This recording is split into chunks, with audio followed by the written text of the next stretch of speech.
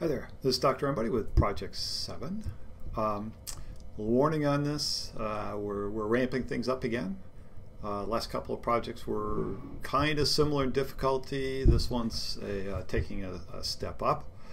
And what we're doing is we're looking at some EPA data on mileage, kind of similar to the example that's in the book. So that's a helpful thing for you.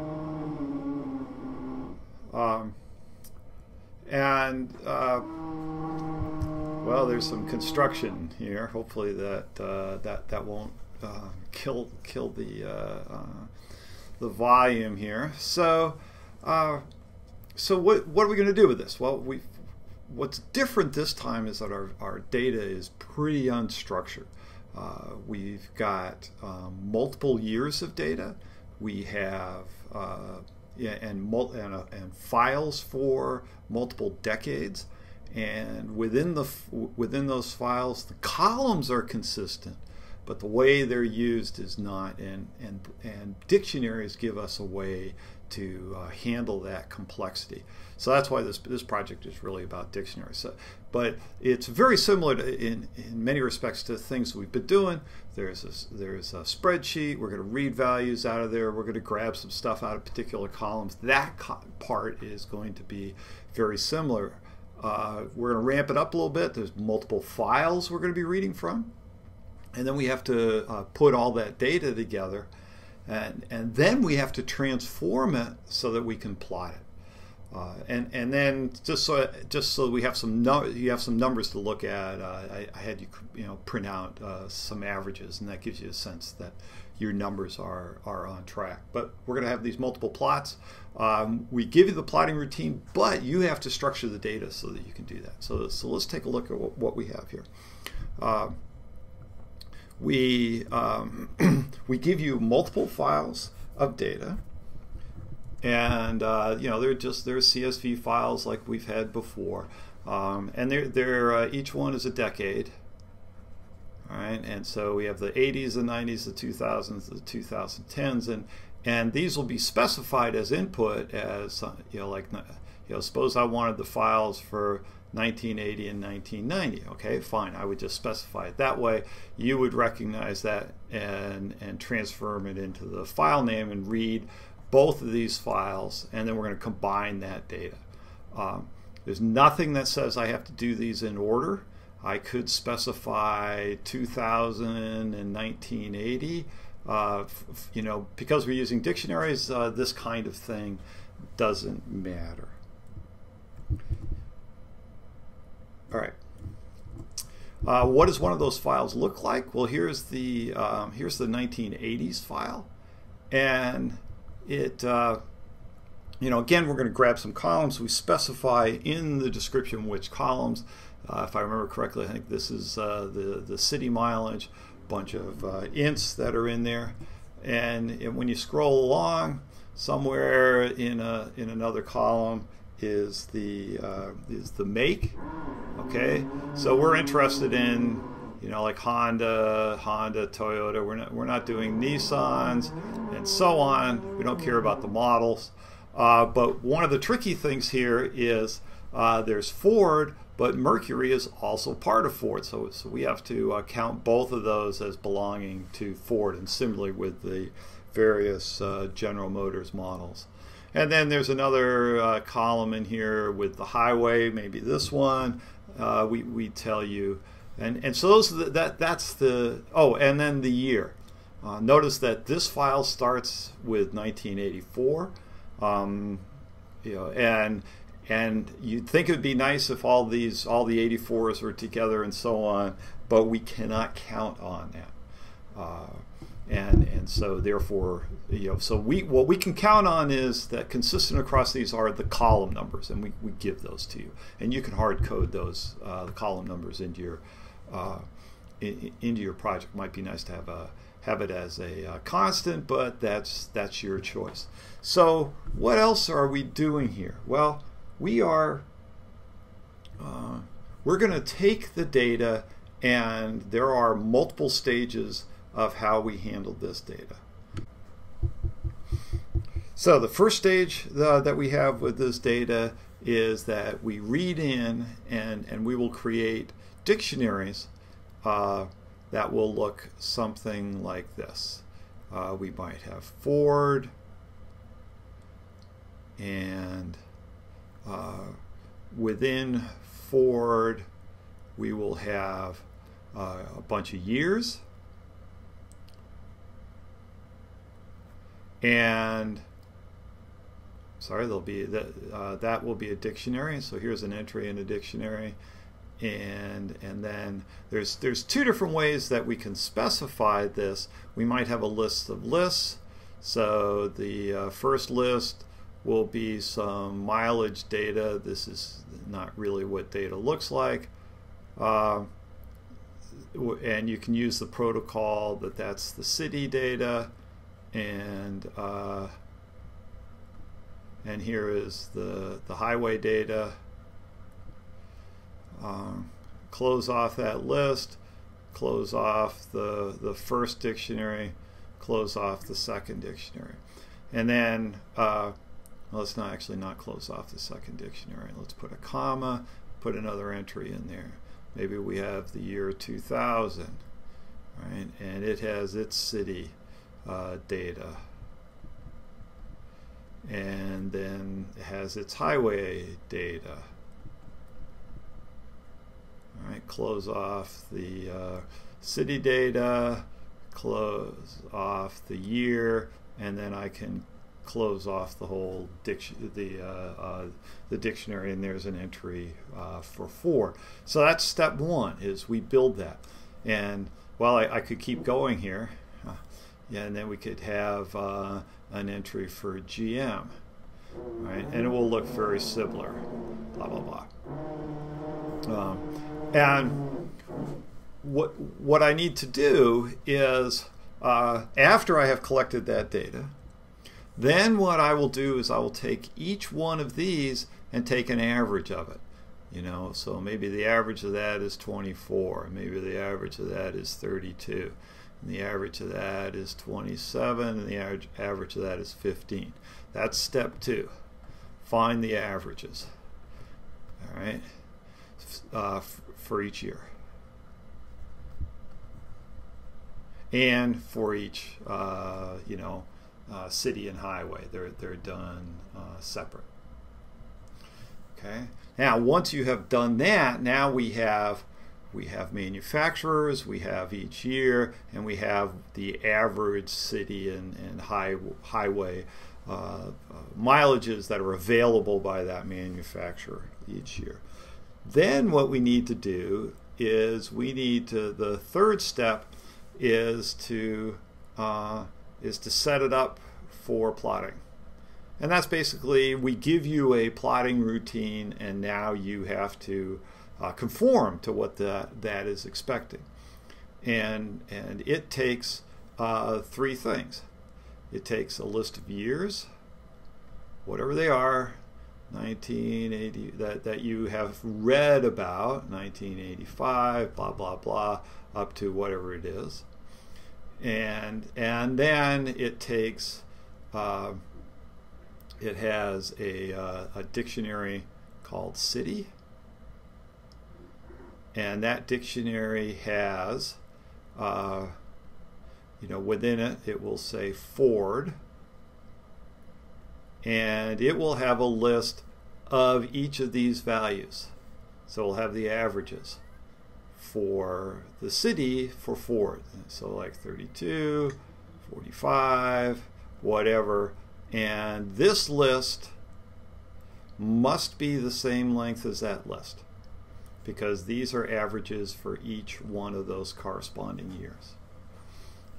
And then there'll be a similar entry for GM, and again, that'll also be a list. And then there's a highway, which is exactly the same set. But one of the important things is every list in here has to be the same, because we're going to be plotting them. The years will be on the x-axis, and then Ford values will be on the y-axis, and that'll be drawn as a line. So clearly you need a y value for every x value. So there's one set of years, and then there's city for each manufacturer and highway for each manufacturer. So 3 steps to this, and that's why this is a little messy. What I'm going to do is I'm going to focus on step 1, because I think once you've got step 1, the other 2 are easier to deal with. All right, let's take a look.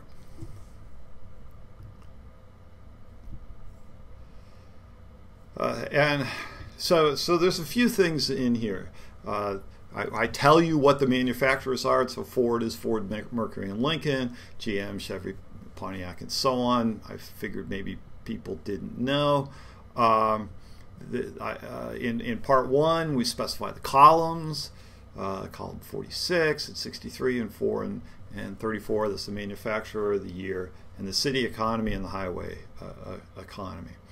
Open files is a little different in that you specify multiple files.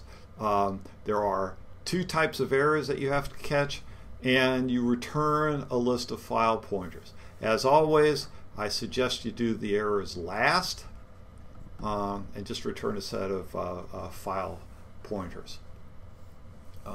And then so what I'm going to focus on is this read file. And before I forget, remember, we don't consider year 2017 because that data is incomplete in here. And so we're going to we're going to be reading into a dictionary and returning a dictionary of all the data. And there are so what we do require the requirement is that you must use a dictionary of dictionaries, but there's a third part, and you get to choose on the third part. But it's got to be a dictionary of dictionaries.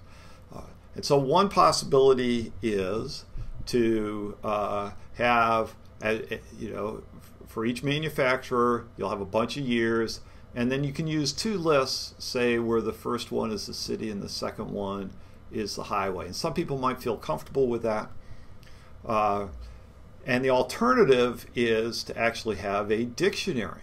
So we have a manufacturer, a year, and then we reference the city, which is a list, and the highway, which is another list. No preference on our part, whichever one you feel more comfortable with. Personally, I found the second way to be more natural to work with, because I didn't have to think about, okay, the city was index 0 and the highway was index 1, but that's a personal choice. And with dictionaries, there are actually 3 things you have to keep in mind here. Is that if the manufacturer doesn't exist, then you have to you have to start with assigning a year and then the city and highway mileage, and that can be done in the other way, to say a city and highway. So that's one possibility. The second possibility is that the manufacturer exists in your dictionary already, but this is a new year. Well, then you initialize your list or you initialize your dictionary. And if they both exist, then you will append values onto your list.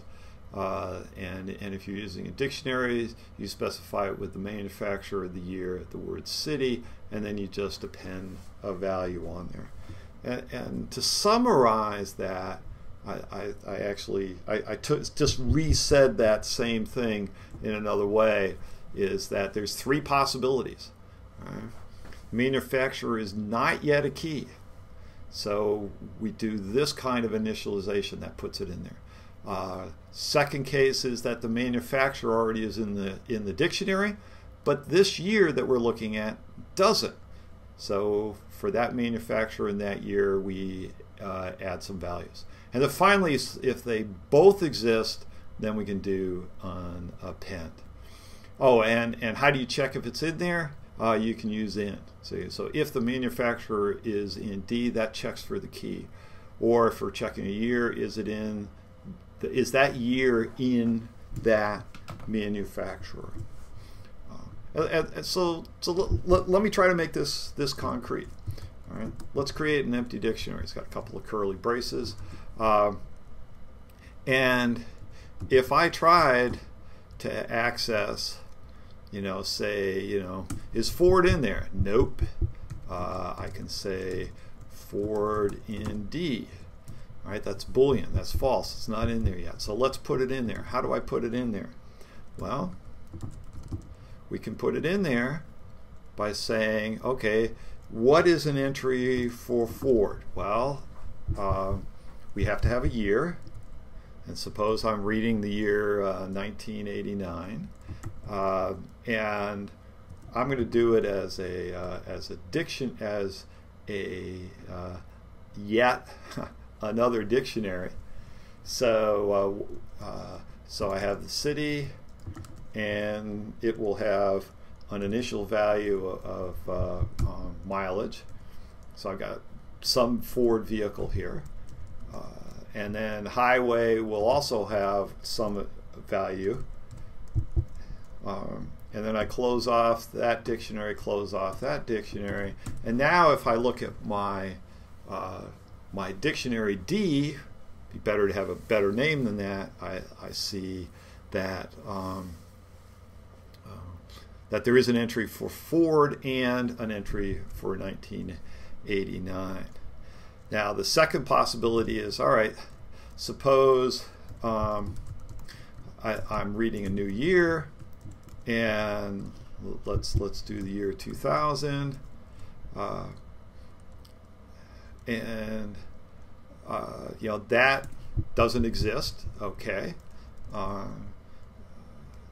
can look at 2000 in D of Ford, and that will say false. Okay, but notice that 1989, that is in D of Ford, because it's in there. We can see it's in there.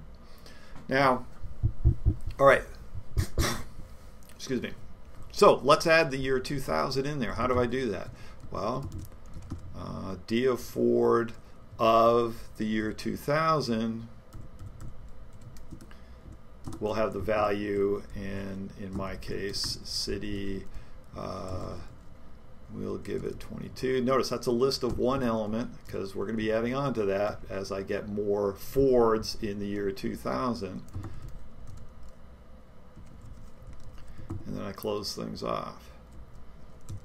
Now when I take a look at the dictionary, I can see that for Ford, I have a 1989 and I have a 2000. Well, let's add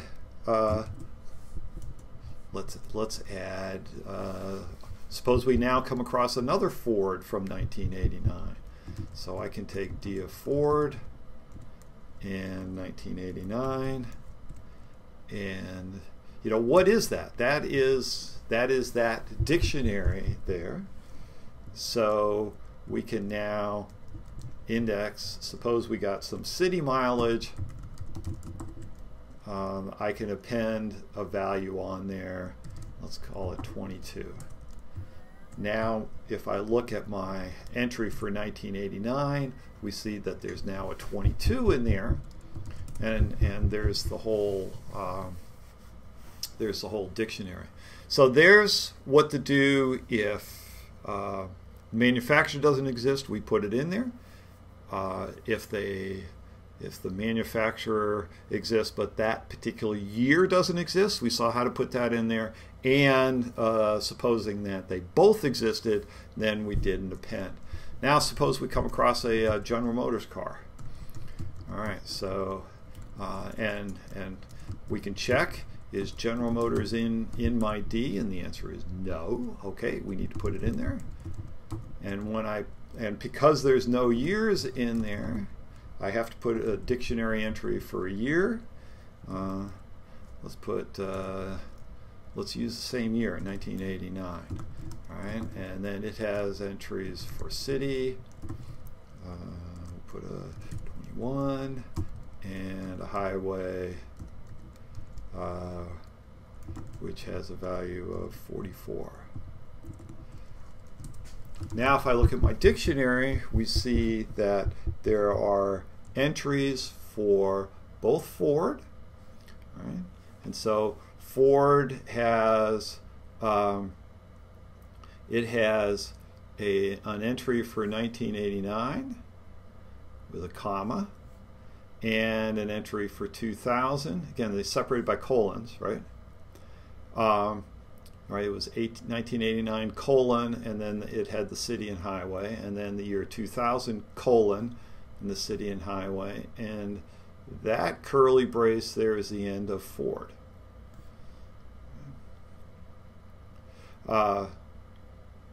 Now we have an entry, and then there's a comma there. See the comma?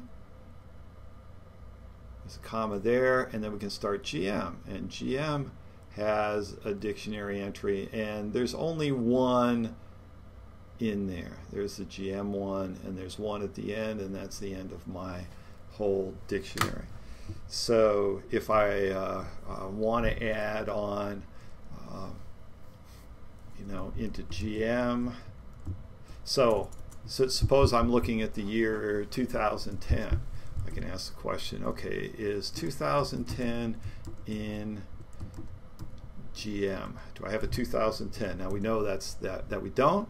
Okay, so to add that in there, its value of 2010 gets a dictionary entry. All right, and in my case I have city, and it will I'll have a mileage of that, and I'm just making up mileages here. That was pretty nonsensical. And now I can look, and we can see that in my GM, in the GM, that there's an entry for 1989 and an entry for 2000. Now suppose, 2010. Now suppose I come across another 2010 vehicle, and that's a GM, and I can say, is 2010 in GM? It is. Okay. So now when I add things to it, I can say 2010 because that already exists, and I can take my city and append a value onto it. Let's put something noticeable in there, and now when I look at it, we can see that I have appended on a 99 onto my city for the year 2010. Before it just had a 19, now it has a 19 and a 99. So what you're going to do is you're going to come along, and when you read out of your table, you're going to have a manufacturer, and you're going to have a year, and then you'll have city and highway data.